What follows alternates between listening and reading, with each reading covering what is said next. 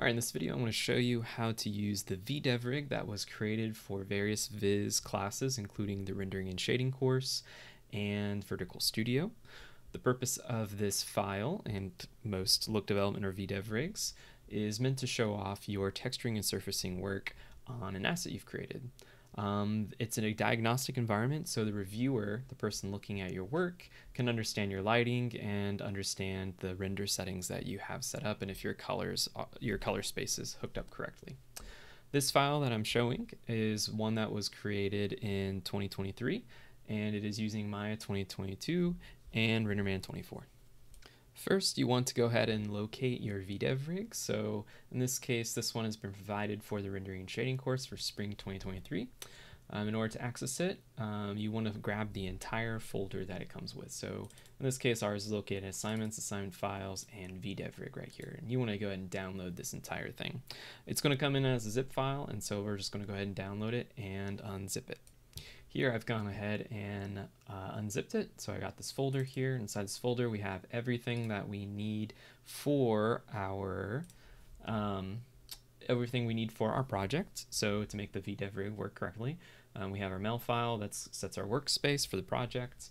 Inside here we have our scene, which is where our actual Maya file is. Down here under source images we have some texture files that are being referenced by the VDEV rig. And then in images, this is where our renders will default to dump in. Okay. All right, so I'm going to go ahead and open up my file. So go open scene. I'm going to go to downloads, VDEV rig, scenes, VDEV rig. Don't save. All right, so if your image loads in like this and you're looking through the perspective camera, go ahead and make sure that you go to panels, perspective, and set it to the render camera. This is the one that we want to actually render from. And I'm going to go ahead and do a test render just to look at it. And you'll notice it doesn't look correct. It looks nothing like what I had shown before. And that's because our environment light is failing to find our environment light image, our high dynamic range image that is being loaded in and is our light source.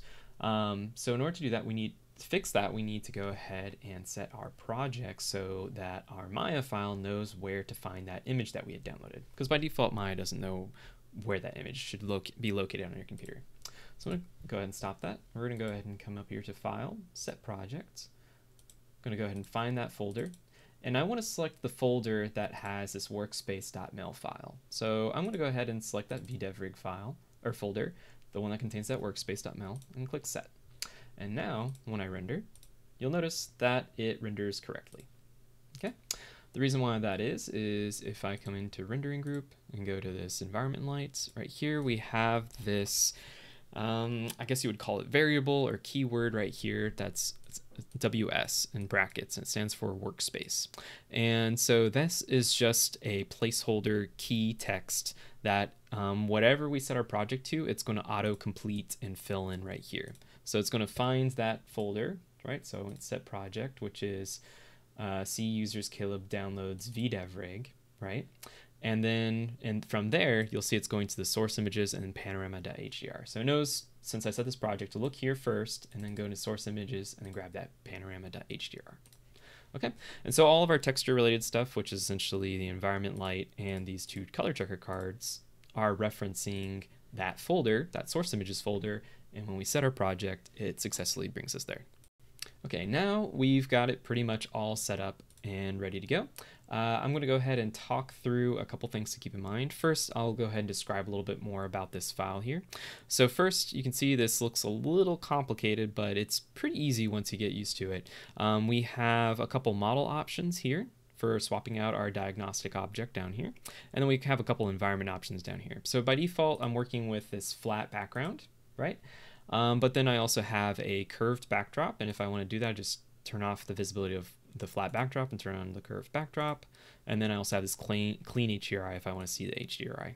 Okay, and they look like this. So here's the flat backdrop, here's the curved curved backdrop, and then here's the flat HDRI, which is just going to show the image. Okay, you'll also notice that our HDRI is desaturated. So if we come over here, this is just what we're using by default. If you wanted map saturation, just set this to 1. Also, if you wanted a different environment light, so let's say I wanted the Tomoko, which I also have in here, click on open. and I go ahead and click on render, you'll see, I don't know why it's not updating right there. It should have, you can see it's clearly updating, but you can see now I'm loading in a different environment. And if I go ahead and set that map saturation to 1, you'll see, I mean, this isn't a very saturated map, but you can see there's a little bit of color in it. Let's go ahead and set it back to that panorama.hdr. Let's go back to source images, panorama.hdr. And here we go, and you can see there's a lot of color in there. If you do decide to use that clean backdrop, you'll see that's desaturated. So you'll just want to make sure that when you grab that asset in the background, you can select those objects right here, this one right here, that I want to go ahead and come over to this texture map that it's attached to it. And I'm just going to go ahead and set the saturation for that to 1 so that it matches the environment light. So if you want to work with the saturated map, just make sure you do that. However, if you are watching this video for the rendering and shading class, this is our preferred presentation for the assignments, the flat backdrop and a desaturated environment light. So environment light with no saturation to it. So let's take a look at some of these models. So by default, we have the teapot with no legs. We also have a teapot with legs. So this is just it in a different pose. We just have to turn on the legs. So now we have the legs on there. If we want to get rid of the lid on either of the teapot with no legs or with legs, just click on that lid button. There's also a base, which doesn't really work with the teapot with no legs. Works better if we have this one. So if we can turn on teapot with legs, right? And we also have the base that came with the RenderMan diagnostic environment. We can do that. There's also a liquid. So I'm going to go ahead and just hide the teapot for now. If you turn on this liquid, ooh, I probably have to turn on something. Here we go.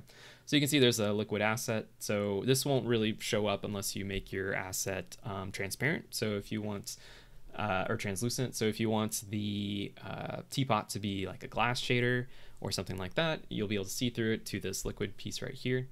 I also have a solid, let's go ahead and turn on no legs. Let's turn on the lid.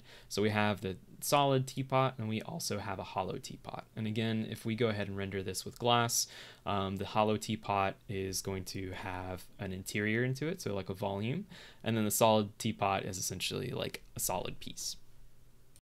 To illustrate that, I'm going to go ahead and show you guys by assigning a glass material to this. And I'm also doing this in real time because I also want to show you how to assign materials, or just a reminder that down here in this channel box, each of these layers, which is how we've been controlling and turning on and off these various pieces or these objects, they're all in a reference mode. And that's meant so that, you know, we can't accidentally move and mess up anything in our scene.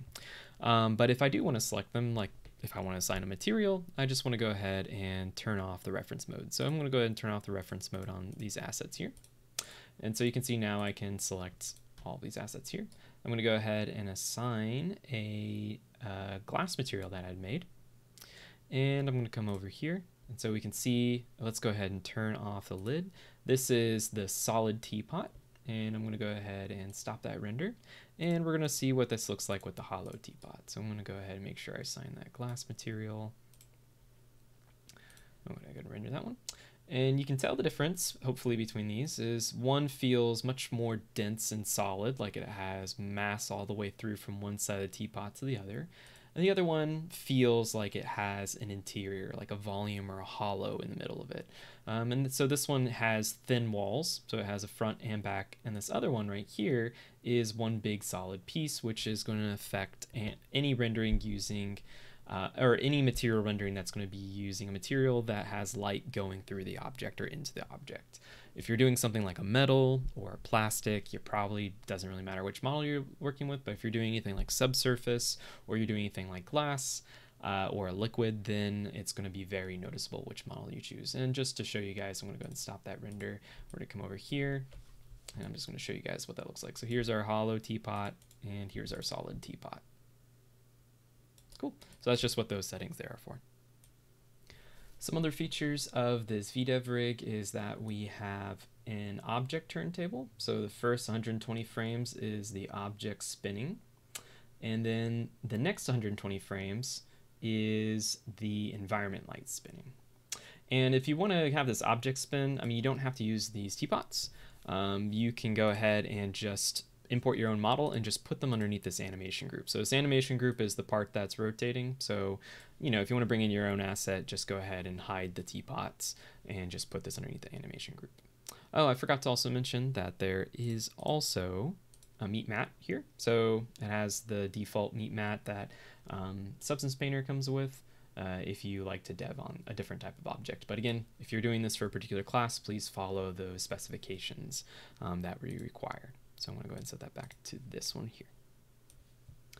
You'll also notice that when the environment light changes, that down here we have these color checker charts, and one of them changes and then the other one does not.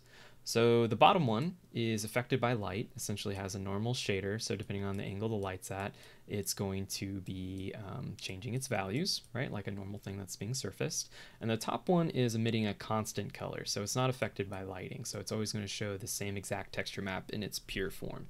So that texture map there is this color checker chart. And so this color checker chart is meant to give the reviewer an idea of if your color space settings are correct. A color checker chart is also used for essentially calibrating display devices so that the colors look correctly. But in our case, we're just using it for the reviewer's sake to understand if your colors look right, so they can know what they're critiquing, right? If your colors are looking really funky, they know if it's your texture maps or if you have a bad setting on your render file.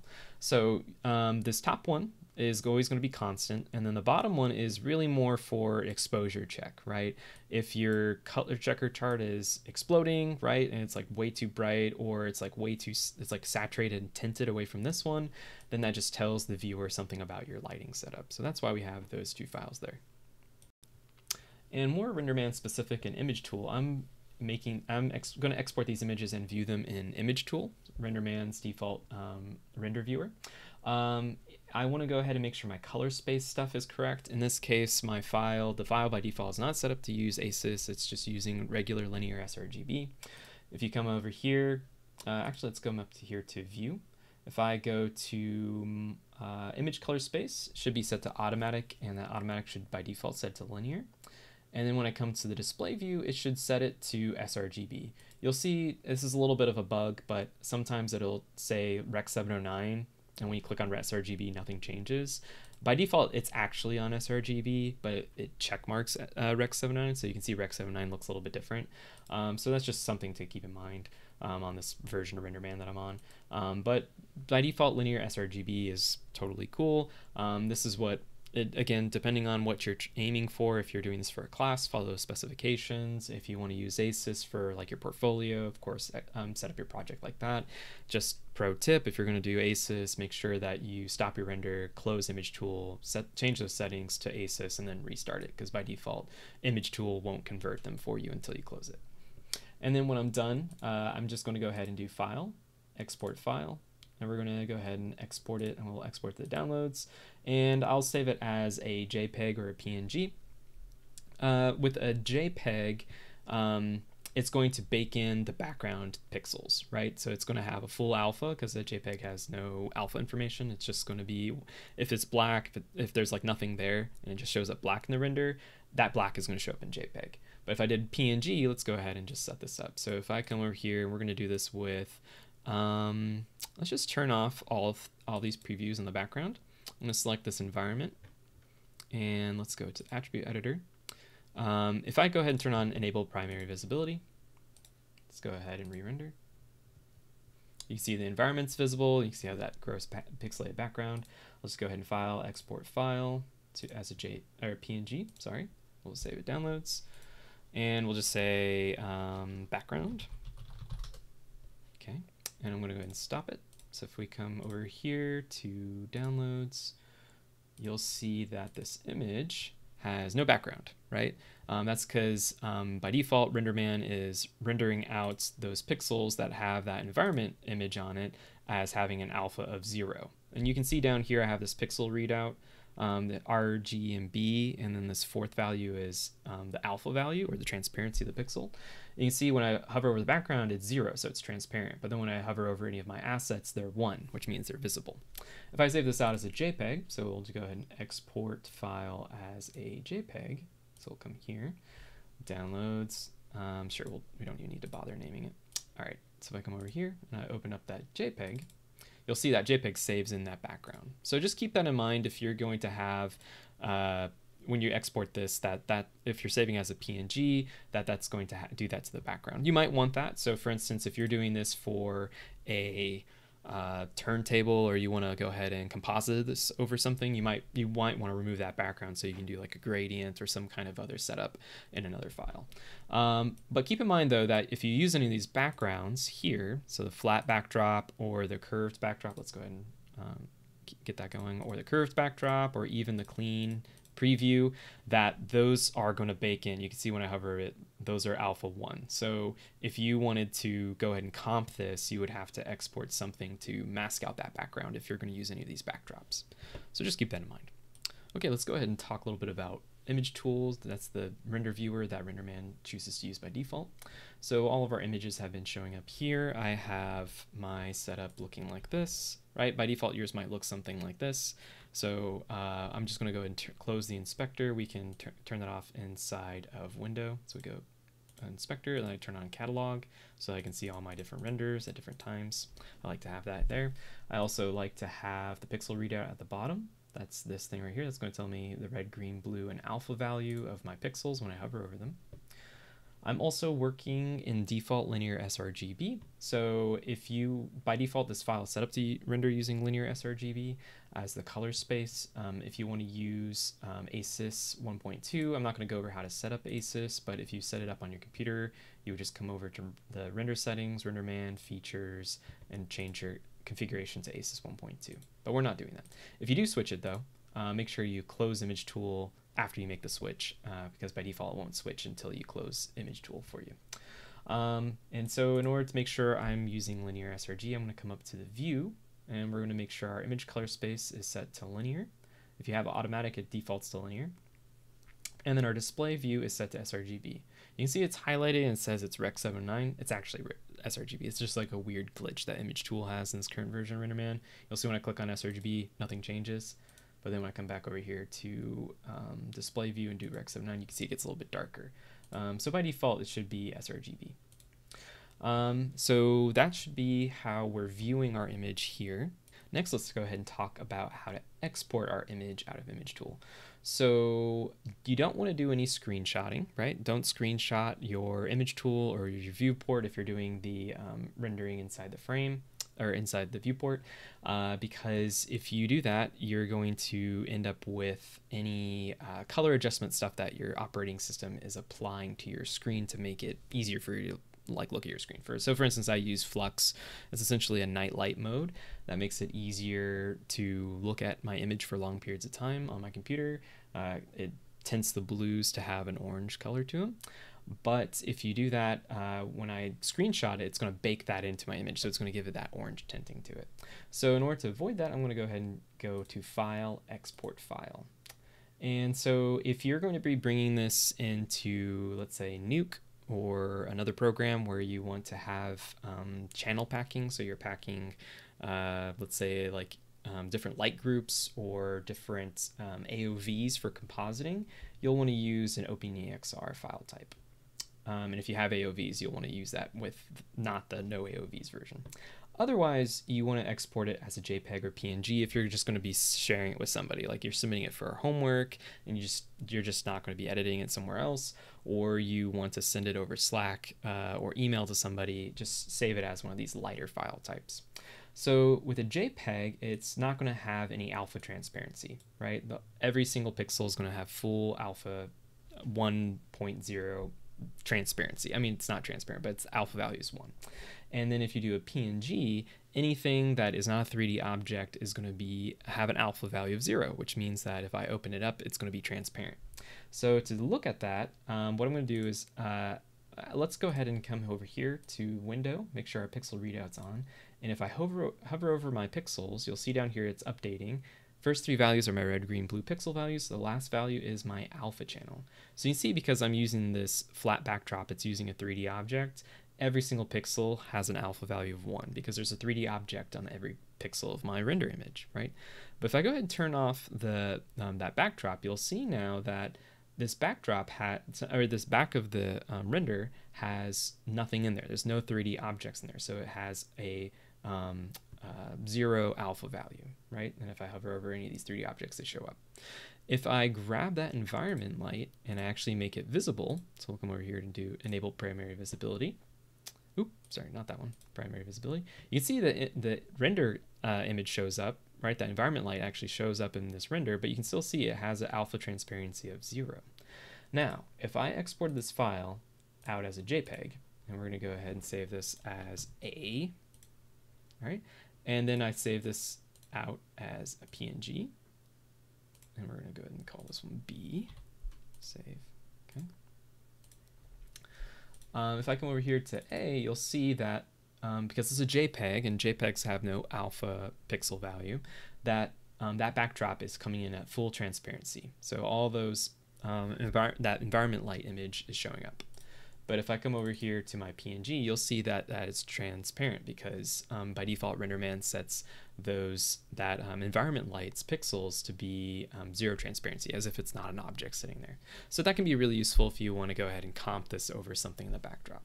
But keep in mind though that if you do want to have that transparent background, then you want to make sure that you don't have any of these backdrop objects visible, right? So this one, and the clean HDRI preview. If I hover over those, you can see they'll have a alpha transparency of 1 because they are 3D objects in the scene. So just keep that in mind. And so that's basically it. We just want to go ahead and export our file here as a JPEG or PNG in most cases. So that's the gist of the VDEV rig. I hope it helps you guys present your work in the best possible light. And let us know if there's any suggestions or issues you guys might have with this file so we can make it even better.